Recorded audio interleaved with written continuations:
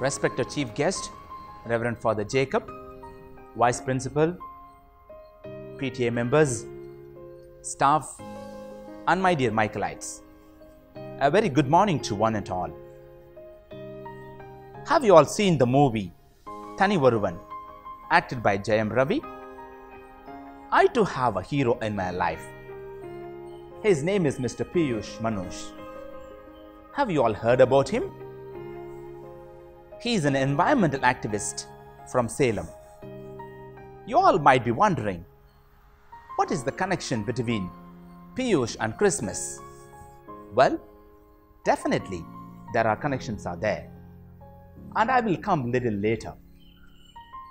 The whole world was moving at the top gear at neck-breaking speed. Suddenly the deadly virus COVID-19 has brought down the whole world to a standstill. It may be an act of God, warning mankind of the impending danger that is waiting to happen sooner or later.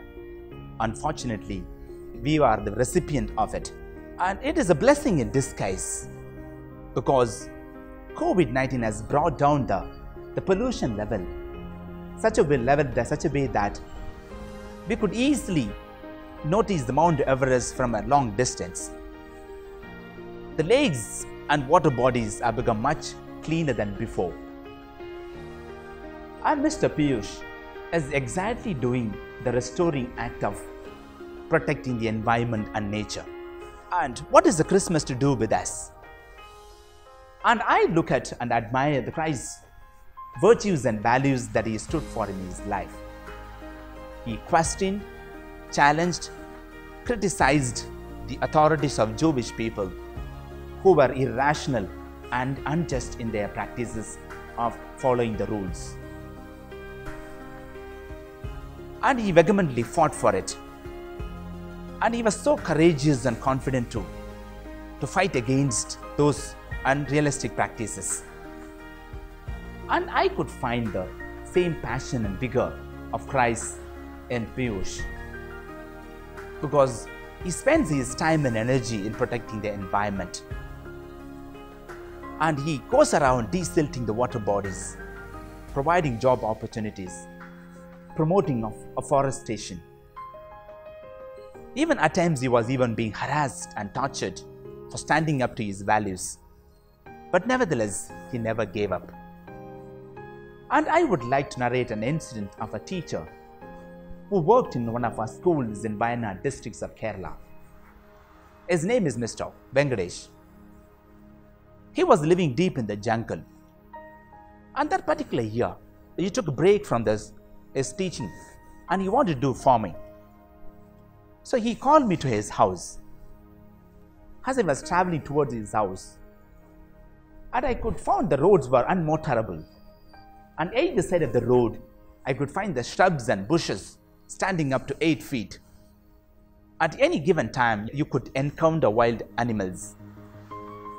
And when he took around me to visit his farmhouse, the crops and the coconut trees were uprooted.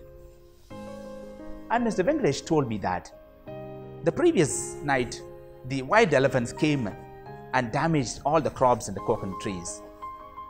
And I was trying to sympathize with him and trying to console him. And the reply that came really shook me. Mr. Venkatesh told me that the poor elephants have nothing else to eat.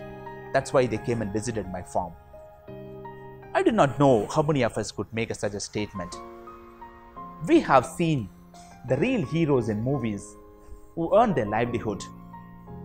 But these are the real heroes like Mr. Venkatesh and Mr. Piyush, who genuinely work for the welfare of the people. And let us not find fault with our government officials and political parties for everything. Let us act and contribute something to protect the environment, to protect the nature, and to contribute something to the welfare of the people. And love for each other is much better than love for the whole humankind. Let us not be satisfied and decorating our homes to celebrate the Christmas, and baking cakes, or making the cribs, and having a party and finding enjoyment only for ourselves. And there are millions of ways we could contribute something. No matter how insignificant it can be, let us do something to restore the environment and nature.